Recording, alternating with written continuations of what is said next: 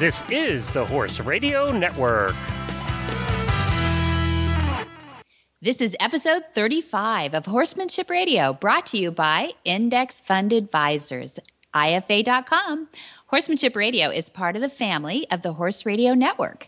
In the depths of a record cold winter, we want to set our sights on the thaw. So join us today from the Sunshine State of California today to talk to a couple of guys who help people prepare for a happy life with horses.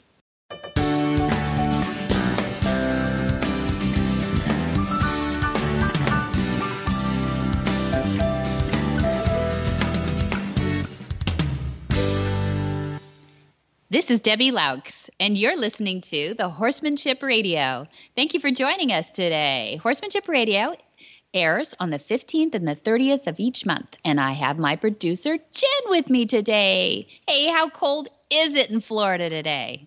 It's a frigid 72 in Florida today. Oh, not too bad. So maybe complaining about the weather is not going to be a big thing today for us. But I know that the whole nation's really, the Northeast and across the Midwest is just wrapped in a freeze right now, right? And I even heard you guys, I listen to Horse Radio Network too, and I heard you guys got a little down there below the freezing line a couple of times. It did. For about a week, we had regular temperatures right around the freezing mark, and for Ocala, Florida, that is pretty darned chilly.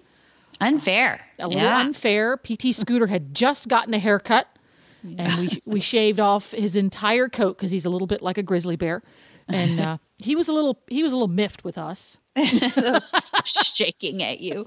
Yeah, I know. It's cold everywhere. So we thought, well, gosh, let's do a little midwinter planning. So we want to look forward to spring. We don't want to think about this cold so much. So we needed to set our sights on a couple of things, and that's what we're going to do today. We've got lots to talk about with Mark Hebner. Yeah, I'm looking forward to that conversation because just like we plan our competition schedule for the year well in advance when we're showing our horses, Mark, who is a horse guy, is a real pro at helping folks with their financial future, and he's going to enlighten us a little bit on how us horse folks can do a better job of it.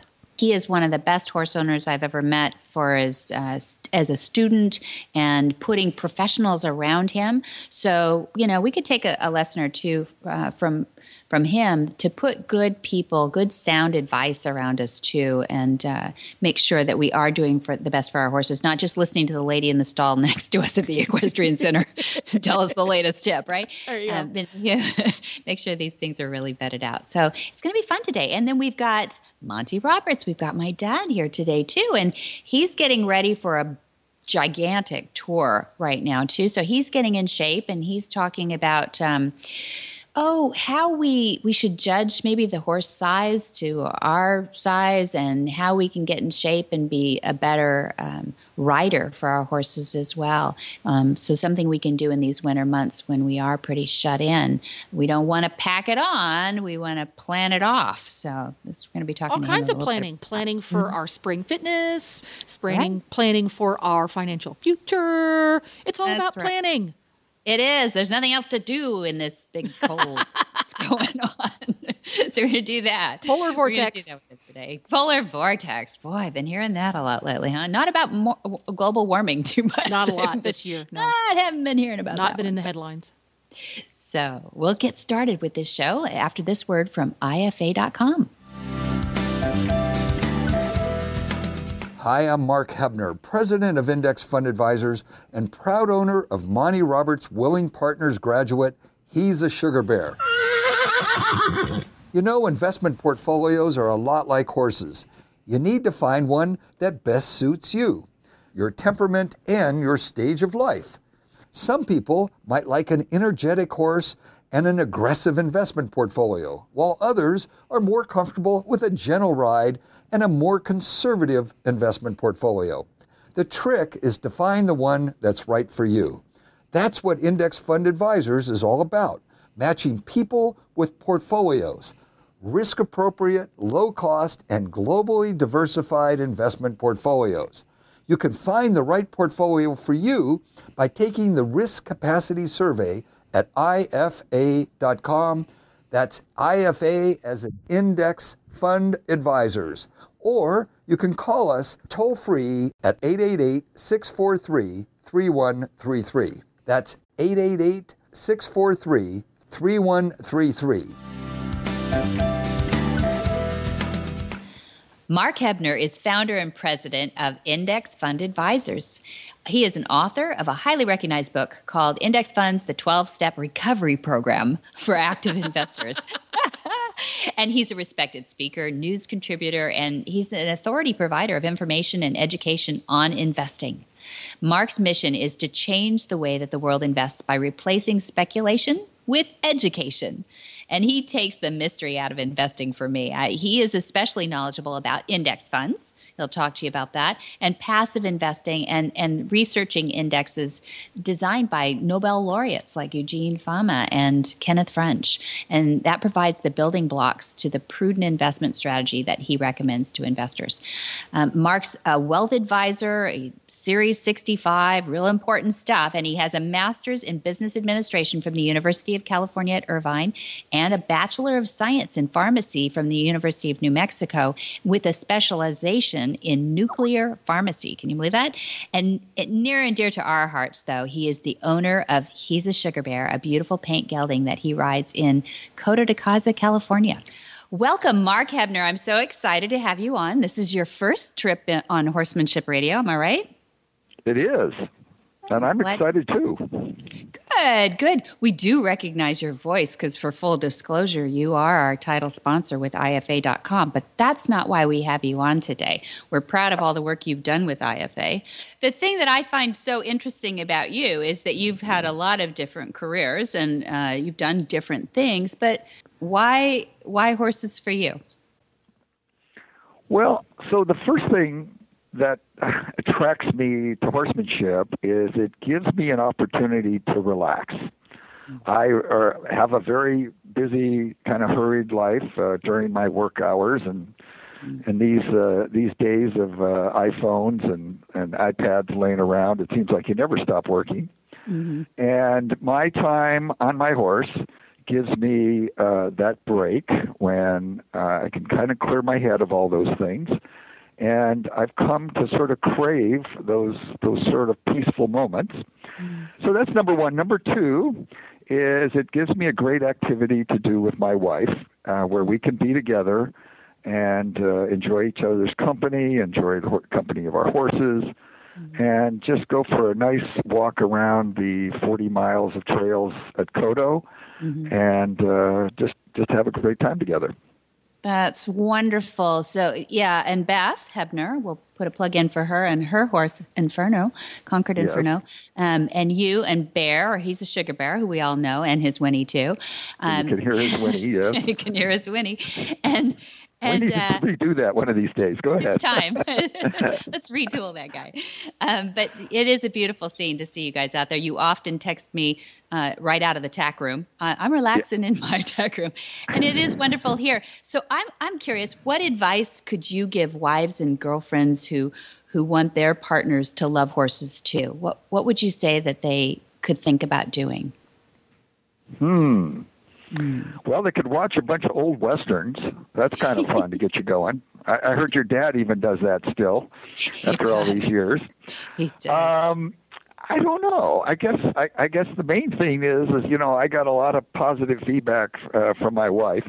It's funny. I've heard that a lot of guys are afraid of the horse, and so maybe that's the other thing. I think maybe sort of the male perspective is to kind of wrestle and force that horse to do what you want it to do, and so maybe that makes it difficult. But it's funny. I've been running companies since I was 22, and I'm 62 now. And you get a lot more out of employees being gentle and working with them rather than forcing the issue. And it's the same thing with a horse. And in many ways, my working with the horse, I think, has made me a better manager and made me a little more sympathetic and make me listen a little more to my employees. So I don't know. I think there's a lot of benefits for men to spend time with horses, and I don't know. You have them call me. We'll talk about it. That's great. It's so true, though. It is true that I think guys may be a little worried about losing some of that machismo out there around a horse if Sure. if it's such a woman-dominated I don't know, sport these days, even if it's just a recreation.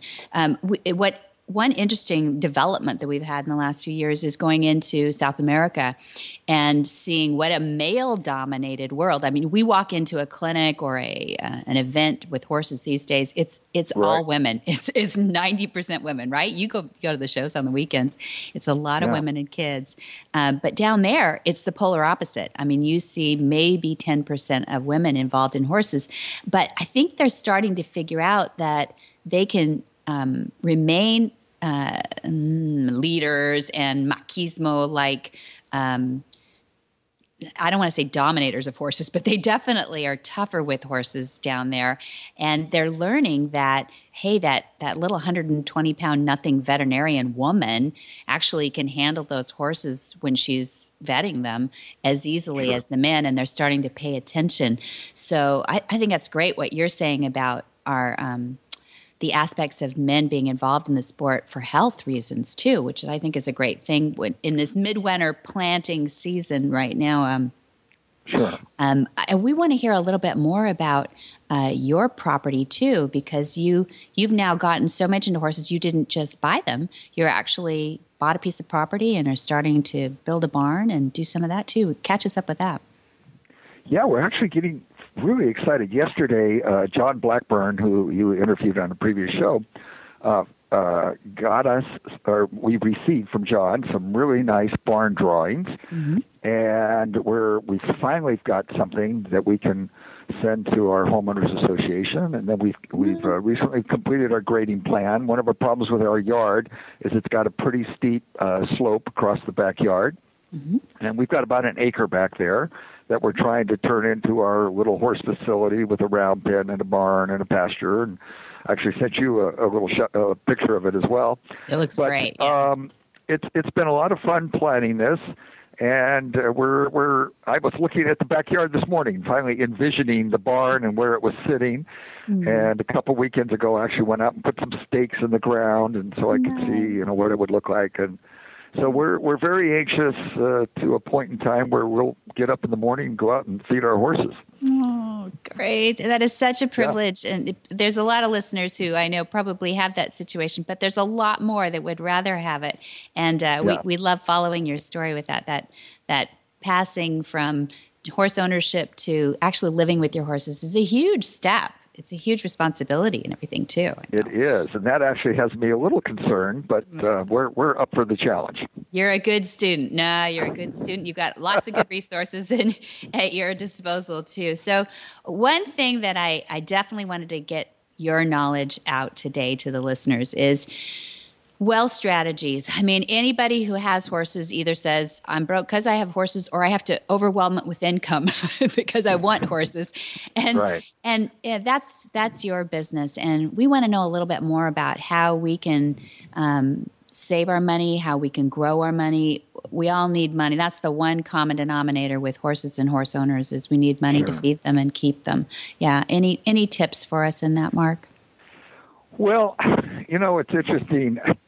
About 5,000 years ago, one of the wealthiest men in Babylon wrote a book that still holds up today. And in that book, he basically stated, you need to take a part of what you earn and put it aside for yourself. So roughly 10% of what everybody earns should be stashed away for the day when your human capital will no longer earn you money. So what does that mean? So basically, you have two sources of earning money. One is your own time, which we call your human capital. You apply your skills and your labor and your time. But it's sooner or later, nobody in the world wants to pay you for that human capital. So now you have to rely on another source of income, which is your financial capital.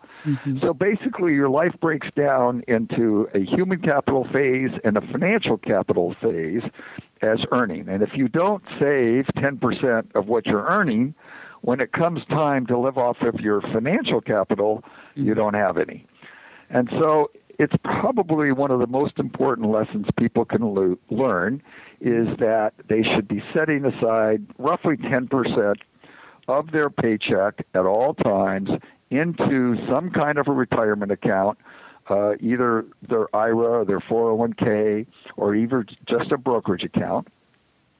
And they then stash that money away in the optimal portfolio really is that putting this funds in what we call index funds in globally diversified exposure to capitalism all over the world. And that's in essence what you get with a portfolio of index funds. We typically put clients in about 15 different index funds, some for stocks and some for bonds.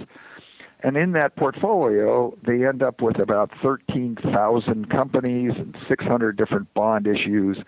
And so at that point, you're not really worried about some company going out of business or one company outperforming the other.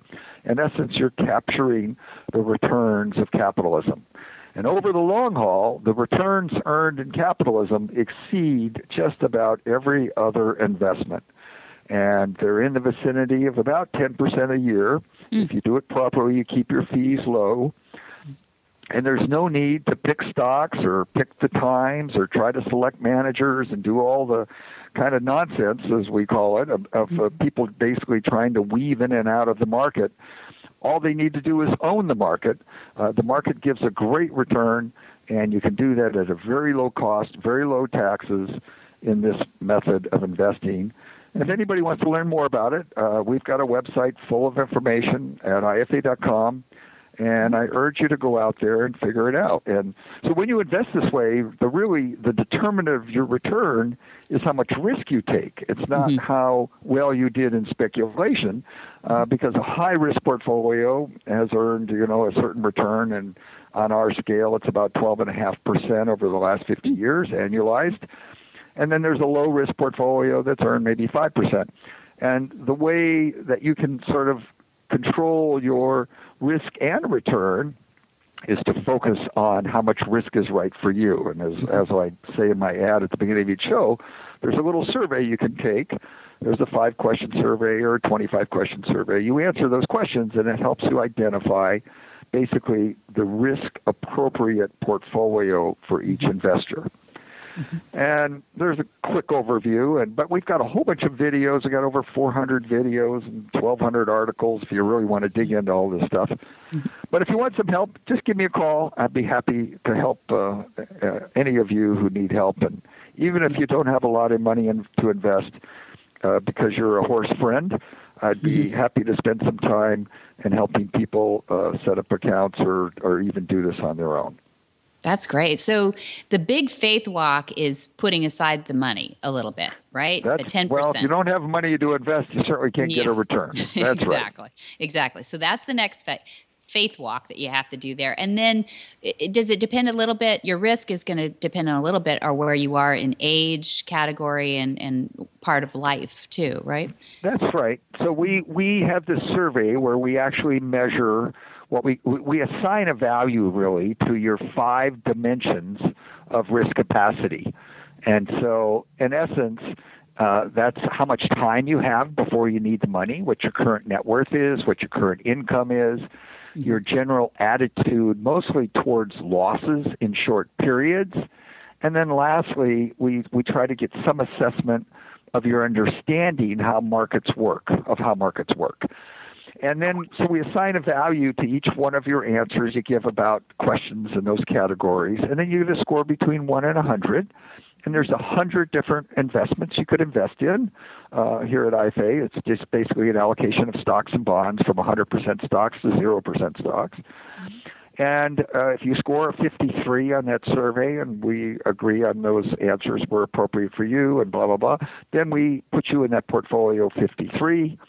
And then we keep that in balance. We monitor that portfolio for what are called tax loss harvest opportunities.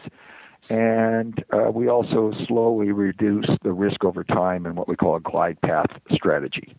Sorry if that's all a lot of stuff and it's too fast, but I'm trying to give you an overview. It's not good. simple. It's good. Okay, so Jen and I, we think of it like this. It's a little bit like eHarmony for a portfolio. Is that right? You're kind of matching us up.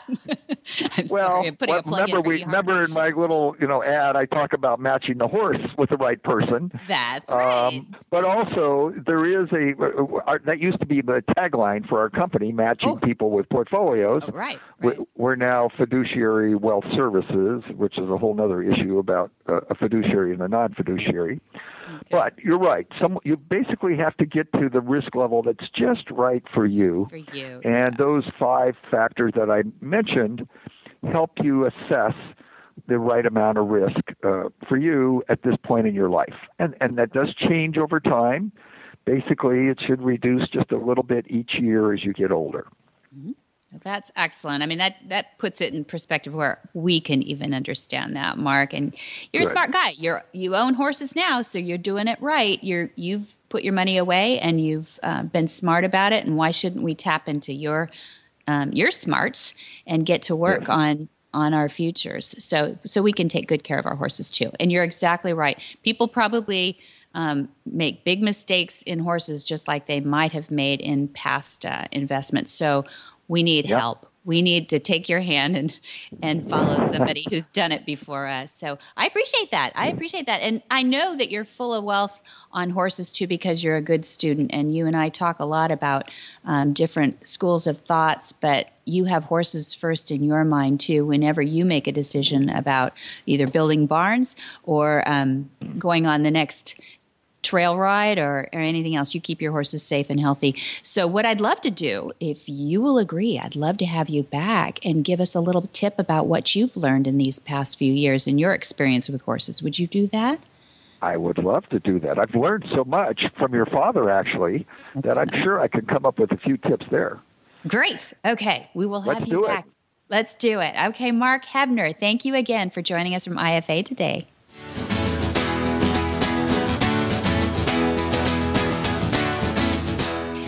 We're really excited because Sean's Omega Fields company has done something amazing for one of our test horses. His name is Cadillac. And we felt so strongly about it that we definitely wanted to bring him on as a sponsor of Horsemanship Radio. And we wanted you to know that it came in that order first, is that we were so impressed with this product and with this horse's results that we wanted to have him a part of our monthly shows. What is it about the Omega Fields product? Something's different. Omega Fields was built around a really unique and proprietary technology. Flaxseed has been known for a long time to contain rich source of omega-3 fatty acids along with omega-6 and omega-9 fatty acids in a near perfect balance. But historically, there was a problem using it. It's high in fat, and when it was milled into a feed product or a food product, it would go rancid very quickly. So our company had developed a proprietary technology for stabilizing this high-fat flaxseed to make it usable, give it a long shelf life in a natural environment. We don't use any chemicals or additives to extend the shelf life or anything like that. It's a completely natural process. That's what makes our flax really different. It makes it usable. It makes it nutritious over a long period of time. We guarantee an 18-month shelf life, so consumers can use it with confidence without it going rancid that, would potentially harm the horse. So quality of manufacture, every single thing in that product, Omega Horse-Shine, is food grade. It's made at a food grade facility with great care of product quality. The stabilization technology makes that omega-3 nutritional value locked in and usable for a long period of time. So proof is in the pudding, so to speak, that it really works. You'll see dramatic results in a fairly short period of time. Monty Roberts, the world champion horse trainer, and my dad, is a doctor of behavioral sciences. He's a featured clinician at lots of shows, and we're proud to have him here to share with us his depth of experience across many disciplines. He's won 9 world championships with legendary horses such as reigning and cutting champion Johnny Tivio. And he was named Stock Horse Man of the Year by his peers in 1987. In the racing industry, he purchased, trained, and sold a Ledge, who was twice the Arc de Triomphe winner and a world champion racehorse, along with more than probably 300 thoroughbred race champions across his career in that, including Lumitas and Silvano in Europe and Kathy Honey and Ala Dancer in the United States. He and my mom, his wife Pat, were the leading agents for about 18 years, selling 2-year-olds in training for the racetrack. And he is also known for Shy Boy. It's a movie and a book and the subject of numerous documentaries seen by millions of people around the world. He is probably, Shy Boy is the most famous Mustang probably ever in our recorded history. And Monty is an international best-selling author whose book, The Man Who Listens to Horses, has sold more than 5 million copies globally now. And it's an achievement that's just never been seen before in the world of professional horsemen. His career up to date has included just over 2,000 public demonstrations, and these events are held in more than 22 countries, and it involved approximately 10,000 horses at this point. So he is a proven entity. Welcome back, Monty Roberts. How are you today, Dad? Busy. I know you are. That's Debbie, why I called you. It's insane. They told me by the time you're 65, you can retire and sit down. 65 was 15 years ago. Yeah. And I'm going harder than I ever have gone in my entire life. It's point. Fun, though. I did some wonderful things today that were really fun. Working with the Ardell on a horse that's very challenging. Okay. And working with Victor in the arena on some lead changes that I dreamed up in the middle of the night on how to help this horse change leads.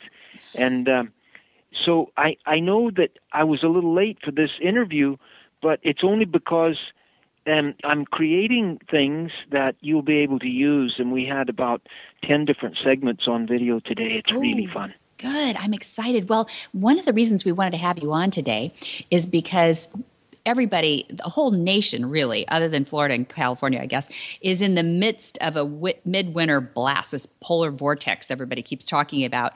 And everybody's going stir crazy. You may be able to work with your horses, but there's so many people out there who are, locked in and throwing hay over the fence and just feeding their horses like crazy to keep them warm.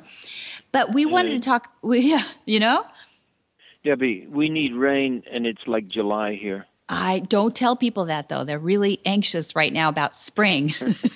They don't want to hear that. Even in Florida, it's been cold. So we wanted to talk. We wanted to talk a little bit about discipline, and for the midwinter, sometimes we start packing it on a little bit. We get a little inactive, us riders, and we pack a little in on winter. And we thought, we know you're getting ready for 1, 2, 3, 4, 5 countries coming up: Arizona, UK, Germany, Hungary, Australia. You've got dates. And China. Well, you have to fly over it. It's true. We're not going to do working with any land horses. in China. The land in China, not working with horses in China. But what we want to talk about, though, is people getting in shape for their horses and helping their horses in so many ways while they can right now. Take the time to get in shape, get healthier for so many reasons, for their backs, for their joints, for their well-being, just being up on a horse, feeling secure and core strength. So tell us a little bit about what you're working on right now to prepare for all those dates. Oh, man. Debbie, the way I travel, if I'm going to stay in shape, I've got to figure out how to make every hotel room a gymnasium. Most of the hotels that I stay in don't have gymnasiums. They don't put me in 5-star hotels. But I have learned how to make any hotel room a gymnasium. Okay. And elastic is a good thing. You study a little bit, go to your sports store and study a little bit the elastic things. They don't weigh anything, so you can put them in the bags and take them with you, and you do these stretchy exercises. But you can do with bed clothing, and if you call the maids, they'll bring you extra stuff. If you have some tiny clothesline cord, and you can use towels too, you can make a sausage-shaped affair about 4 feet long. That's a little more than a meter long. Okay. And you can put your foot under it and do leg lifts that are just incredibly good for your core strength. But if you do have the possibility of getting on a Stairmaster or a treadmill, some sort of cardio in hotels for cardio, yeah, and you can do it in your bedroom if you get the cheapest. And actually, if you go to these thrift places, nobody uses them after they buy them anyway. But you should, and get in shape in the wintertime, and you can get them for about 20% of what they cost the original buyer. Good point. Little treadmills and little Stairmasters. The Stairmaster is much smaller, can go in the corner of a bedroom very easy, and Pat uses it a lot. It's really effective. I use the leg lifts on the blankets here at home, and I have a Australian raincoat that weighs a lot in the core, and then I wrapped a blanket around it. And so I have about a 12-pound sausage, a little more than a meter long, and I can put my toes under it and then lift straight forward, lying down, and I just bounce it, lift, Great. lift, Yeah. 20 on this side, 20 on that side, and I do about 800 of those little lifts a day. That's a lot. 800. It's about only 15 minutes or so. You can do 800 of them, and I just did a record of my push-ups. Okay. Because I wanted a gift for Satish Simar, who runs the show for Sheikh Mohammed in Dubai. Mm-hmm. And he really encouraged me while we were in India together. He encouraged me to get this goal that I have of 80 push-ups at 80. 80 he years encouraged old. me to get it going. I'm 80 years old, yeah. And so the theme of 2015 will be 80 at 80. So I'm going to do for my audiences 80 push-ups at 80 years of age. Awesome. And Okay. what? Awesome. That's great. Yeah, You're inspiring. Yeah. And so naturally, if you're going to be sure of it, if you're a professional about it, you're going to know you can do 100 before you say you can do 80. 80. So I did 130 in one session, consecutive push-ups That's amazing. for Satish today on video as a gift to him for inspiring me while I was in India. Nice. So I'm in pretty good shape. If a man at 80 listening to your radio can do 80 push-ups, I want to hear from him. I want him to come in to you and give you an email or something and tell you about his 80 at 80. And I might even have to have him send a video because I want it to be for sure. Well, they might have been inspired to do it now. So they've got something to do this winter. Yeah, I get it. And when I was in India, Debbie, that was late November, I could only do about 25. Yeah. I was maxed out at 25. And now I'm rolling by 25. That's to warm up. That's a warm-up. Is there a time limit to this challenge? No. You can do this, Jen. If you're 80 and you take 20 years to do it and you can still keep working on it, then That's you're right. all right. Right, exactly. Work in progress. Well, I mean, people are going to be looking forward to that. And so you're going to be in Camp Verde, Arizona. We'll name these dates on the show notes too. But you're going to be in England in 3 spots, in Germany in 3 spots, in Hungary over a weekend for a special training. And you're going to be in Australia in 3 different cities there too. So now I know. Sorry, it makes you tired just thinking about all that schedule. But people will be listening to this. This will be posting February 30th, so they're in the depths of the winter. But I want you to inspire them for their horses' needs too. Now, we kind of know by January 1, we know that we're supposed to roll around and create some more discipline for ourselves as the new year says it's time to make resolutions. But what about thinking through the lens of your horse? Why is it good to be stronger, more fit, lighter on top of your horse? Tell us all the right reasons. Wow. I mean, think about you carrying your rider around. And if you look people over, would you choose the one that was hanging out over his belt buckle? didn't have the strength to pull himself up in the saddle and pulled it across your withers and then plopped his big bottom down on the saddle and couldn't float over the horse, you wouldn't choose him. And your horses really ought to have somebody that's relatively fit. Now, I'm not talking to the person that's challenged and can't do these exercises. That person can get as fit as they can using the doctor's advice to what you can do. And you can ride your horse at a walk, and he might choose you quite effectively. Right. But if you're not challenged physically, then get yourself in shape. It's fun, too. I got shingles the first part of January, and I still have an extreme amount of pain over my right eye and across the right skull right now.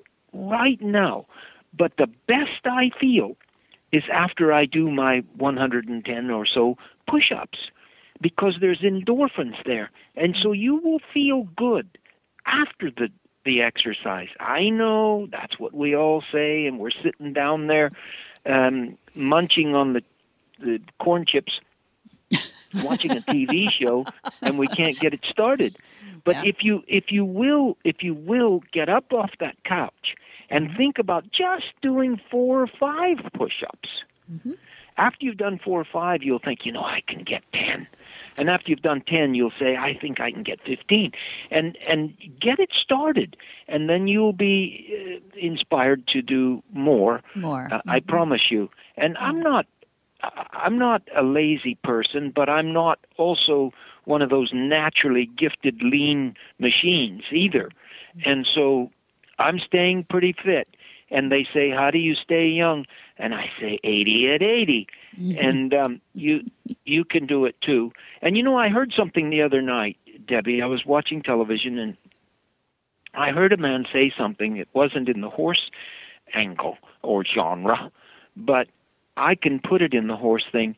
And that is, if we blame our horse for doing something we didn't like, it's like blaming the night for being dark. Right. The horse is just natural. Mm-hmm. He just does natural things. So he is an image of what we encourage him to do. Right. So don't blame your horse. Look in the mirror, blame yourself, and then go fix it. Now, that's a little bit simplistic because it might not be you that caused it. Maybe there's somebody else in the scenario. That's okay. Don't blame your horse then. Fix it. And fix it through natural and nonviolent techniques. It works. But don't blame the night for being dark, and don't blame your horse for being natural. Natural, yeah. They are a flight animal, and what they do is completely honest, isn't it? I mean, it's us to figure out. Absolutely. Horses cannot lie. They can't contrive. They don't plan to do anything wrong. They would love to do something right if you make the right things easy and good for them, and the wrong things difficult. Mm-hmm. Good.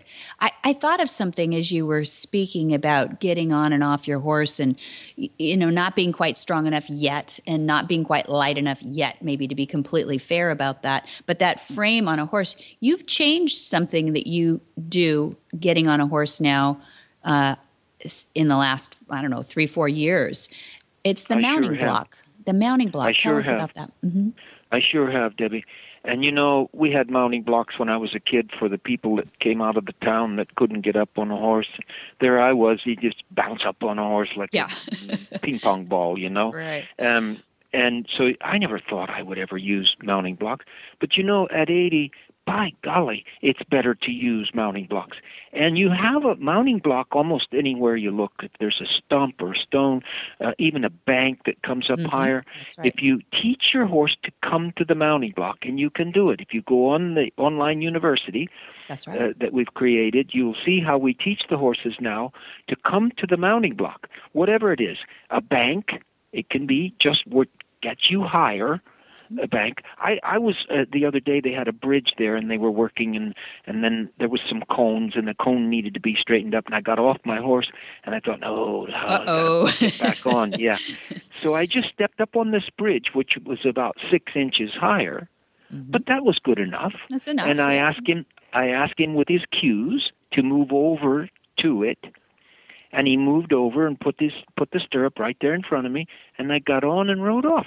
Yeah. It's amazing. If you teach your horse to come to the mounting block, it will save so much. And we've got mounting blocks now all over the place because both Pat and I are I'm coming on 80, and Pat's something younger than me, but I'm not supposed to talk about it.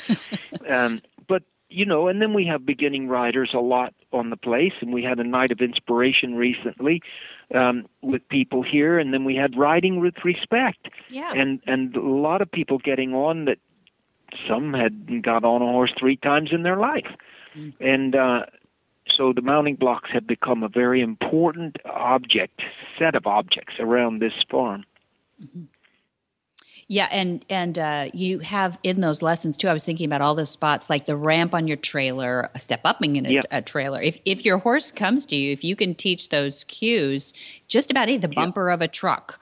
There's so many things that you think of once you don't want to climb on that horse anymore. And once you get used to that mounting block, I think your horse gets used to it too. They don't like being pulled over any more than the next person. That's right. He loves it because that pulling the saddle across the wither as you pull your body up the side of the horse is not comfortable. And if you teach them the comfort of having an elevated person getting on, they love it. And they'll come over there and you give them a rub on the neck and tell them how nice they are. You get on and you take one step back, and then you go forward, and then you discourage any going forward before you get ready in the saddle. Yeah, they seem calmer about the whole situation too if they've got an anchor like a mounting block. It's almost like a place to be as opposed to just out in the yard. And we're going to Camp Verde, Arizona, and Shorty is down there with her organization, and she's going to help us put it on. And we're going to take a willing partner's horse with us and a mounting block, and we will show the people there how we school the horses to come to the mounting block. All right. You're back in the USA. We get those all the time. When's Monty going to come back to the USA and do an event? Well, there it is. Well, there I am. And if you live in Moscow, Idaho, you come to Camp Verde, Arizona on the 14th, I think it is, of March. Yep, that's right. And there I'm going to be. So don't be telling me that I don't do them in America. Yeah. I think Americans were getting a little bit jealous there, Monty, for a while. A little bit jealous. That's right. Well, it's time to join up. All right. So thank you for the tips today. That was a lot of fun. And we're going to look forward to your 80 and 80.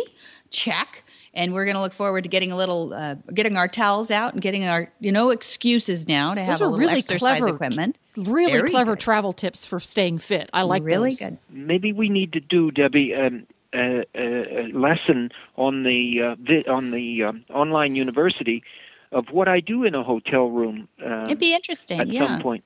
Yeah, maybe we can do that in Arizona. That little surgical tubing, I know, a lot of gyms anymore have that just little flat piece of, let's do it in Arizona. That'll be fun. Let's do. Yeah. Okay. We'll have Dawn there. Okay. All right. Well, thank you for joining us today. We'll add this as our tips too, huh, Jen? Is it over already? What the heck? Oh, you got to go on to the next. You have the veteran. You know what I have coming this afternoon in a few minutes? In the military. Tell us. A group of psychiatrists and lawyers that represent a man in the Air Force that's had big problems.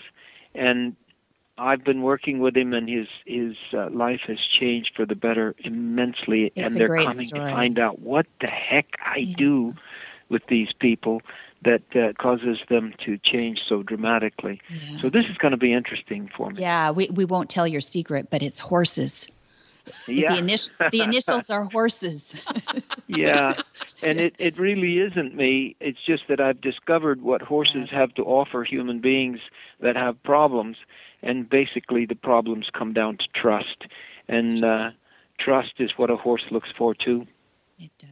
It does. Thank you very much. Thanks for sharing today, and we look forward to having you back right after all those dates go by. We'll come do catch up, okay? Okay. God willing, I'll see you then. That's right. 80 and 80. That's our cry.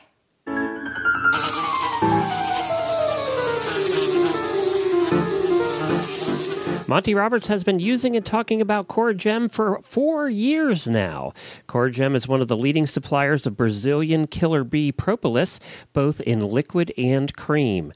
As horse owners, we want a topical product that provides superior results for girth itch, saddle irritation, rein rot, and all fungal issues, even scratches and ringworm. CoraGem does it all. We also want a product that heals wounds fast and minimizes the appearance of scars. CoraGem does that too. And we want it to regrow hair in affected area and reduce skin inflammation, and CoraGem does that. Plus, it contains no steroids, antibiotics, or chloride. It is non-toxic. It's even safe when your horses lick it, and we know they will. Used and recommended by veterinarians, breeders, and trainers from all over. Get CoraGem today at CoraGemAnimals.com. That's CORIGEM animals.com. And use the coupon code HRN2015. That stands for Horse Radio Network. HRN2015, and get 10% off your next order just because you're a listener to this show. That's HRN2015 at CoraGemAnimals.com.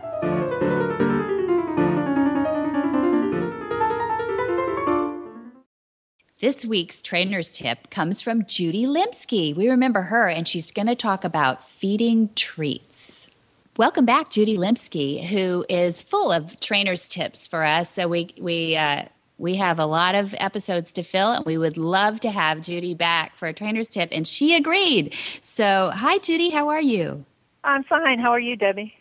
Fine. I'm so excited because you and I found some common ground in a tip in just our chats that I would love for you to share because you have real life experience. It isn't just like a theory or some like sounding like a good idea.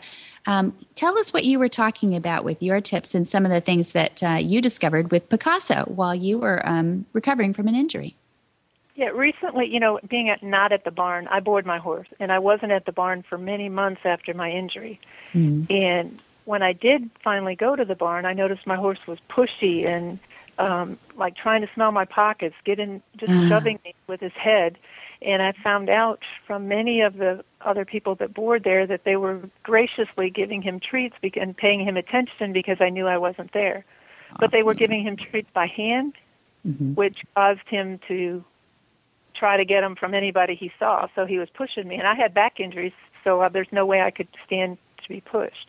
So my tip would be never give a horse a treat out of your hand. You could just, especially someone else's horse, you could take it and just throw it in the bin, their feed bin. Right. Or what I do, because I still love to give my horse a treat, I will give him a treat and pull it way back by the flank so that he has to really flex to get it, or take him between the front legs and have him really go down that way. That's just all little so he's really exercising and he's flexing at the same time to earn that treat. He's not just shoving me around trying to get it from me. Very good. So there's always a positive happening. Now, so one of the things that that I was taught by Dad, Monty, is that you should never give treats from the hand. So we're in total agreement there because it does create a bit of a bargee or a nibbly horse. But he does love those flex exercises too, and he sticks pieces of apple on a pole, like a lightweight bamboo pole or something, where he can get back. So it's not a treat from the human body. They don't. That's even better. I like that. Well, it's good for stretches because then you can get that bamboo pole way in the or between the legs, and again, it doesn't come from the human body. So complete agreement with that tip. I love that. And I do want to say that everyone at my barn, they were gracious enough to care about my horse and to go over there and pay attention to him. So I am very happy that they gave him treats and they paid attention to him. I just think that from what I learned from that him being pushy because of that. Mm-hmm. I think it's good to let people know that could be part of an issue for a lot of people. They haven't even thought about it. Mm-hmm. Yeah, they aren't carnivores and they're not motivated by food, but you can create a bit of that grooming. They like to graze all over our bodies once they know there's food in there. We don't want any grazing on our bodies. But thank you. Thanks again, Judy Limsky, for coming back and sharing your trainer's tip today. Hi, I'm Monty Roberts, and I'm dedicated to training horses without pain. You can learn to do it too on my Equus Online University. Western, English, the beginner or the advanced rider. It doesn't matter. You can connect with other students online too, on our forum, and there's a new lesson every week. It's a lifetime of learning for you on my Equus Online University at montyroberts.com. What in the wide, wide world of sports is going on here?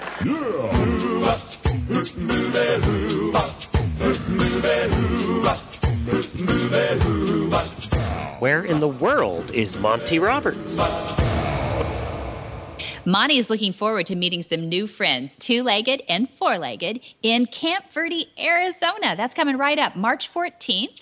And look for the link right in there, because Camp Verde is not quite as high as Flagstaff, but it's nice and warm still. It's closer to like Scottsdale.